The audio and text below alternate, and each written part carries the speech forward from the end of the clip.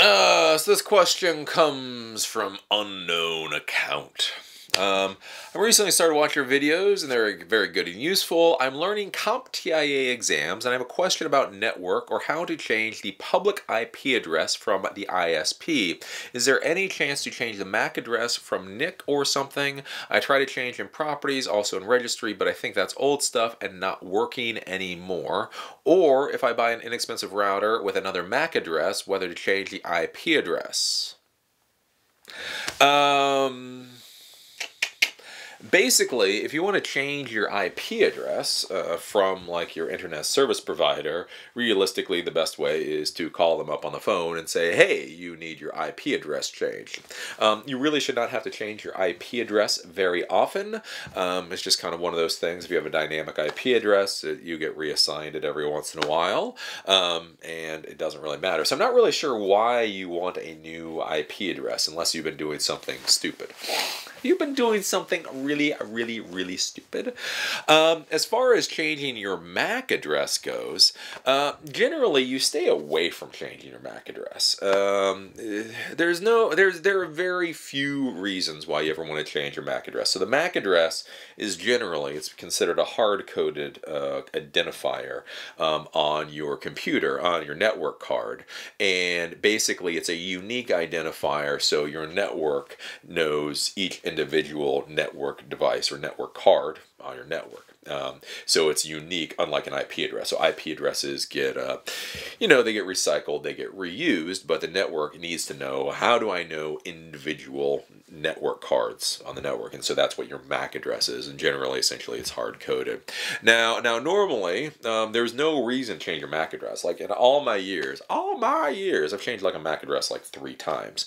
And the only reason you change your MAC address is if your network has something called MAC address filtering built into it. So one of the things you can do for hacking purposes, for anti-hacking, for security purposes, is you can say, only these certain MAC addresses are allowed to use the network. So if somebody else tries to connect to the network, connects to the switch with their computer, when they try to pull an IP address, when they try to use the network, it simply won't work. When their MAC address is registered on the network, it will not match those other MAC addresses, the MAC addresses that are supposed to be there, and so essentially they get shut out of the network. MAC address filtering is a great thing to think about if you're dealing with a relatively small network. MAC address filtering was big, especially like here for Comcast internet, so for cable internet, because what they did is they used MAC address filtering as a way to secure the cable internet connection.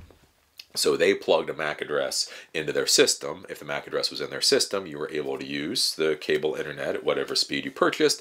If not, you weren't. So back in the day, a lot of people purchased their own cable modems because you could buy better cable modems than what they gave you. And so what you would do is, you would figure out the MAC address of the original cable modem.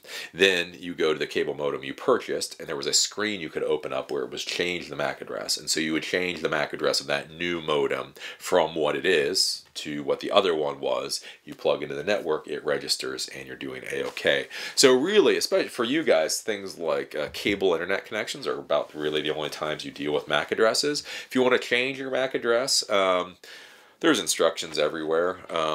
Basically, on your router itself, to change the MAC address, there should be some, again, there's 1,000 different routers out there, so you can just go in, do a Google search on your particular model, but you go in, there should be a tab or a button or something that allows you click on that, and you change that WAN IP MAC address, and you can do that there. As far as with Mac or Windows or any of that kind of stuff, it depends on whether the network driver, the network card driver, allows you to change the MAC address. If it does in Windows, again, you just do a simple Google search and it'll show you how to do it. In Mac, it's a little bit more complicated, but you can do it. So that's how you would change the MAC address. But I don't think that's going to get you a new IP address. I don't think that, well, maybe. I don't know. But I don't really know what the hell you're doing. It's like, what the hell boy, what the hell are you doing? So if you really want to change your IP address, I would say simply call your ISP and they should be able to give you a new IP address. If you purchase a static IP address, they should be able to swap that out relatively easily. And again, even with a dynamic one, they should be able to give you a new one. But again, the question kind of comes to like, why? Why? Because you only really need a new WAN IP address is if you did something stupid. So the best thing is don't do anything stupid, right?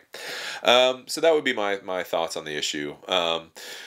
Yeah, you can change the MAC address again. You can just do a simple Google search for whatever, and it'll show you how to do it. But again, you also need a legitimate MAC address. I don't even know. Like, I couldn't pull a MAC address out of my ass. I mean, that's the other thing to think about. Like, when you start screwing with MAC addresses, like with IP addresses, if I put a static one in, I know to put 192.168.1.50, and I know that'll work. If you don't know what MAC address you're trying to put in, like basically you have to find a network card. You have to find a MAC address that will actually work, and then you get into an even bigger issue. See, so that's why like spoofing or cloning a MAC address makes sense. So I have one device. I know what the MAC address of this device is, so I'm simply going to take the MAC address and put it on this other device and then turn the first one off, right? Because I'm using that MAC address. But like just pulling one like whole cloth, I'm not even sure how you would do that. And then that's the other thing too, is remember with MAC addresses, you definitely do not want two of the same MAC address on a network. That can cause all kinds of wacky ass problems really quick. So yeah, I'm not really sure what you're doing here. It's not like the more I answer this, the more I'm like, how about you stop doing something stupid? I have a feeling you're doing something obnoxiously stupid, and you should probably stop. But barring that, your best bet is just call your ISP, and they should be able to deal with it.